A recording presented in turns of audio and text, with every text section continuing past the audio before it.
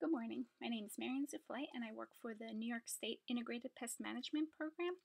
Today I'm going to talk to you about insect pests or potential insect pests of hemp and their management. This was my first summer working in hemp, and I've really enjoyed the experience. So my goal this summer was to just go out there and learn as much as I can about hemp, try to identify any insects and diseases that are out there. So today I'm going to specifically just talk about the insect pests. We've already heard about some of the diseases out there, so I'm just going to focus in on what insects I found. Before I get started, I first just wanted to stress the importance of scouting and identification, because not everything that's out there is a pest. In fact, very few insects to date have caused enough damage to impact hemp, and this crop is still relatively new, so we don't have a lot of thresholds for any insect pests that we do find. So for this reason, it's very important for you to go out, scout your hemp fields regularly, and that way you can notice any potential problems and keep an eye on them. So what I did this summer was I scouted 9 different hemp fields weekly, as well as 1 high tunnel. And I also set up European corn borer traps, which you can see here in the picture, next to hemp fields, so I can monitor the flight of European corn borer, which is one of the known pests, potential pests of hemp. Again, not everything is a pest, so we have to be able to identify what's a pest, what's a beneficial, and what's an incidental, an insect that just happens to be out in the field but isn't causing any damage. Okay, so now I'm going to go over some of the insects that I did find this season. The first one that I encountered was early in the season while the plants were still in the greenhouse. The grower came to me and he informed me that hundreds of his seedlings were dying, and you can see that from the top upper right-hand corner. The seedlings were turning yellow and were dying, and he wasn't quite sure what was causing it. And we noticed that he had a lot of fungus gnats, and he also had fusarium. And we determined that it was fusarium. We took some seedlings and sent them to Chris Smart, and she identified fusarium in the seedlings. So the fungus gnats, they are tiny little flies that lay their eggs in wet soil near the base of the plants. The larvae will hatch out of the eggs, and then they start feeding on decaying matter, but they will also feed on roots.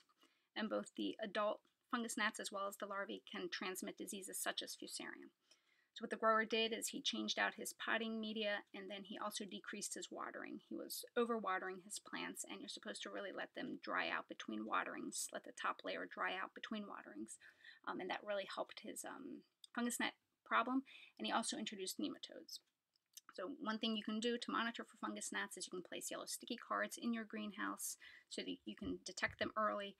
If you do have fungus gnats, you should allow the top layer of soil to dry out completely. This will kill both the fungus as well as, which the gnats feed on, as well as the fungus gnat larvae. So really let that soil dry out between waterings.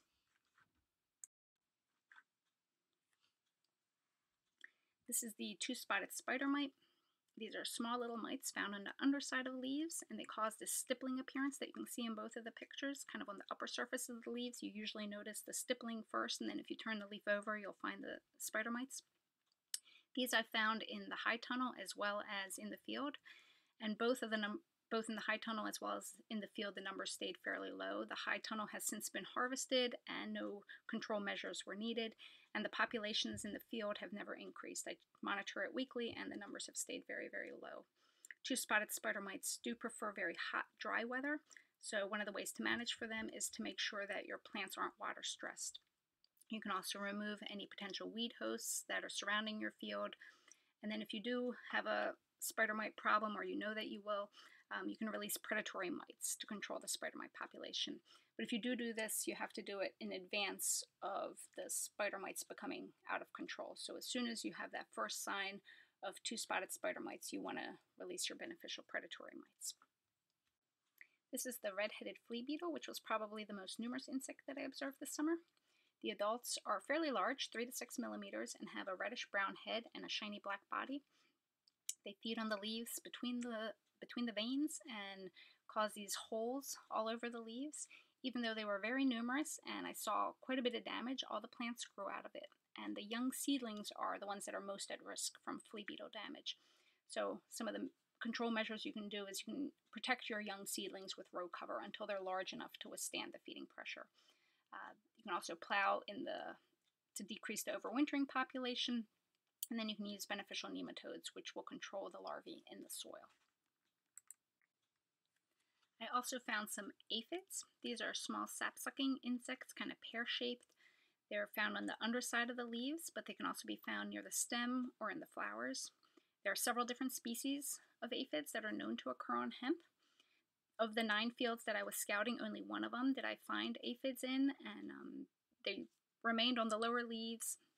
And there was a lot of beneficials, including ladybugs and minute pirate bugs and lacewings, that really kept the population under control. They are still out there, and I'm still monitoring them weekly to make sure the population doesn't get any bigger. I did take a sample and I sent it to the Cornell Insect Diagnostic Lab for identification because I don't know what species it is, but I only found the one in one field. There are a few different insects that will bore into the stem of hemp, including the common stalk borer, which is pictured here, as well as European corn borer and the hemp borer. The only one that I found this season was the common stalk borer. I've not found the other ones. I did set up traps for European corn borer, but the numbers were very, very low, and I never found any in the plant. So here's a picture of a larvae inside a hemp stalk. They are brown with these long white lines that run the length of the body. The female will lay her eggs in grasses and weeds kind of around the edge of a field, and when they hatch, when the larvae hatch, they will move into the field looking for a suitable plant to bore into. So one of the management options is to control your weeds and grasses in the surrounding fields. Usually, if you do have stalk borer, it's going to be on the edge of fields where you're going to find the damage. Another option is to plant your plants early so that they're large enough that when the larvae move in, they can withstand some of that boring damage. Chemical control options are limited because once they're inside the stem, they're protected from any kind of chemical control.